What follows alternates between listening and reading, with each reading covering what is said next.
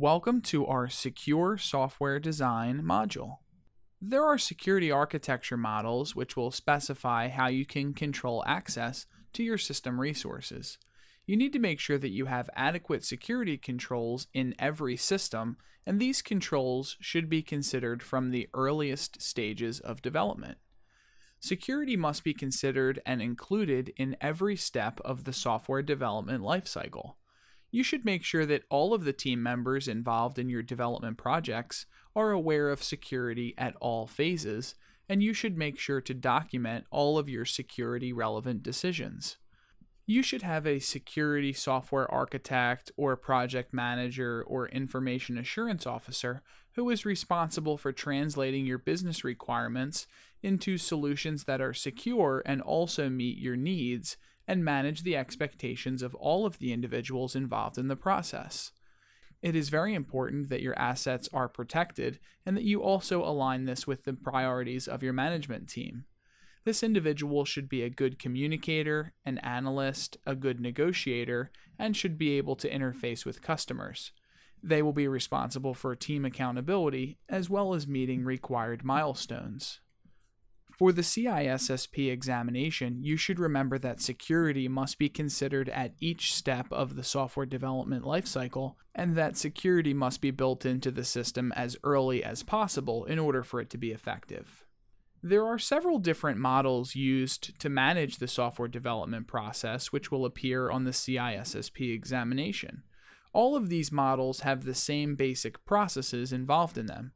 They all begin with a project initiation phase, which is where a risk analysis must be conducted to determine any risks that may be involved in the process.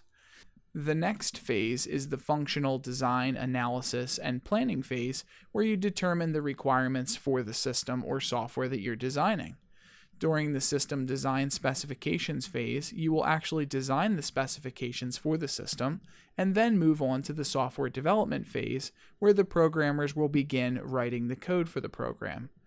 Once the code has been written, you will then move on to the installation phase, where the system will be installed, tested, and implemented into the organization. You will then move on to the operational and maintenance phase, where you keep the system up to date to prevent any new threats that may come out and also respond to any incidents that may occur. Once the system is end of life and you will no longer be using it anymore, you will then move over to the disposal phase, where you will take steps to properly dispose of the software. The operation and maintenance phase and the disposal phase are only part of the software lifecycle model and are not part of the software development lifecycle model. Software engineering involves techniques for effectively designing and maintaining computer code and making sure that the structure is documented. You can use a document management system to maintain paperwork, but you use a secure code library, which is a secure repository for maintaining computer code. Your programmers will check in and check out the code as they need to work on it. It is important to make sure that you have source code documentation so that the people who write the code and maintain the code can understand what is going on with the software.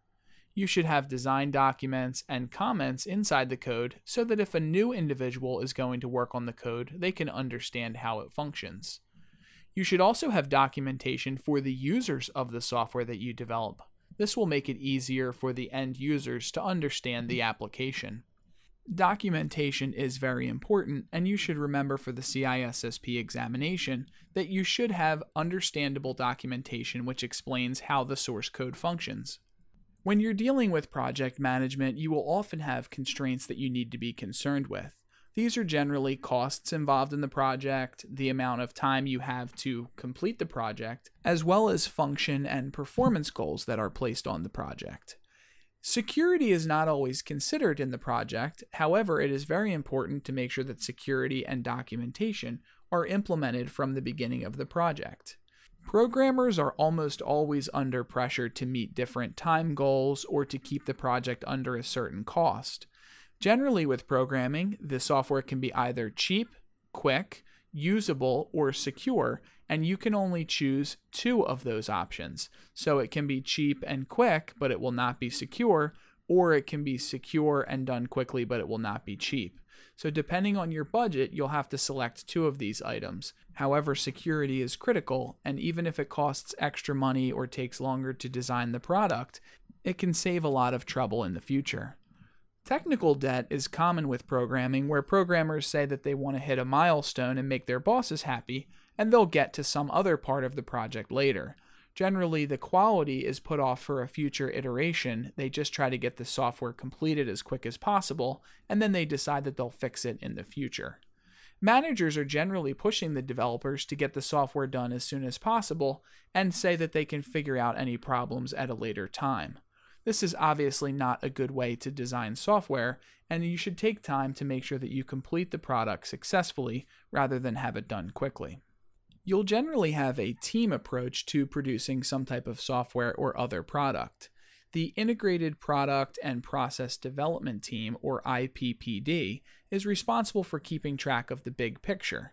Management is responsible for integrating all of your acquisition activities, and these teams are multidisciplinary and they collaborate in order to optimize the process needed to deliver the project on time.